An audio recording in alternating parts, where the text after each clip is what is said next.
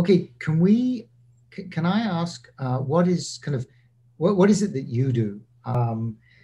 So do you intermittent fast, and kind of what protocol do you follow? Do you ever do any longer fasts?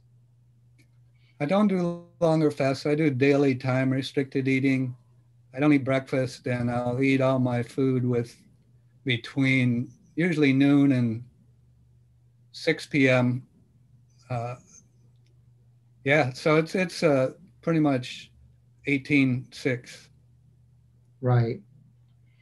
And Now I used to exercise a lot. I did a lot of distance running, trail running, and and and also mountain biking. And then, uh,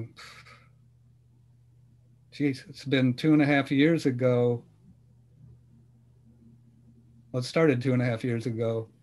Anyway, the bottom line is I had a mountain bike accident, and I tore my rectus abdominis and adductor muscles off the pubic bone, right. and you can't do anything. You can't hardly move at all without your core. Those are your core Yeah. muscles, are some of the key core muscles. So, so I've had over the last 2 years 3 surgeries, and I'm still having a lot of trouble. Um, I haven't been able to get. Essentially, now the only exercise I'm getting is some walking, Right. and I went through a period after this initially happened where I was getting really depressed, Mm. because I was so used to exercising. And many of your viewers will probably had a similar experience. If they exercise and then they get an injury, they may actually start getting depressed.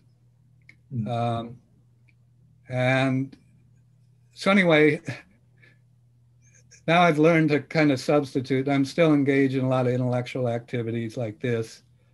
I teach courses at Johns Hopkins, and I'm involved in helping with some human research studies with intermittent fasting. I've written one book actually, which focuses on intermittent fasting. It's at the publisher now, but it's not going to be till probably the end of this year before it comes out. And then I'm working on a second book on the brain's most important neurotransmitter, Mhm. which is BDNF. no, Yeah, I don't know. excitatory neurotransmitter, Oh, glutamate. amino acid glutamate. Yeah. Glutamate. So Right. at least your viewers will have learned that something that if I ask, for example, a psychiatrist or even some neurologist, what's the most important neurotransmitter, they'll say dopamine or serotonin, Right. acetylcholine. Interesting. But it's not true. Those through the circuits through, there's only a small number of neurons that actually produce serotonin, dopamine, and they can affect modulate the activity in the glutamatergic neural networks. But throughout the brain, it's the glutamate neurons that are triggering the activity. These other neurotransmitters subtly modify that activity Mm. in important ways. But if you don't have glutamate, you're dead. If you if you have impaired serotonin or dopamine, you'll have some behavioral issues, but you're not going to die. Right. Okay, Interesting. and then I've been playing a lot of chess too. All right. Yeah, that's good. That's good for you. Um, okay. I mean, those books will be really interesting. I certainly look forward to seeing them. Uh, do you take any supplements? Just vitamin D. Actually, now I take vitamin C, and I'm still having trouble with this core muscles and the tendons healing properly. So I'm taking collagen peptides and hyaluronic acid, Hmm. but I don't know. We'll see.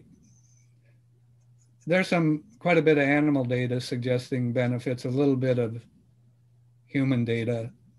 Um, But the idea is I'm trying to get, the healing of the tendons and muscles, and vitamin D. Yeah, vitamin D. Vitamin D, right? Yeah, no, that makes sense. And then the collagen. So to rebuild. I mean, you're doing physiotherapy as well. Yeah. And I'm just trying to strengthen and stretch the core muscles, and that's a long story. But I also got problems with the tendons on the outside of my feet because the weakness in the adductor muscles puts extra strain on the outside. Mm-hmm. Because the adductors aren't keeping the knee in as well as they should. Even when walking. So it's yeah. Okay. Well, I wish you luck with that. I hope that you found the video informative. We will continue posting videos daily on the latest news in anti-aging and extending health span. We will also bring experts from around the world to discuss the latest advances in the longevity field. Please do hit the thumbs up button, subscribe to our channel, and hit the bell button and choose all for any new video release notifications. Thank you so much for your kind support. I wish you all well and will speak to you again soon.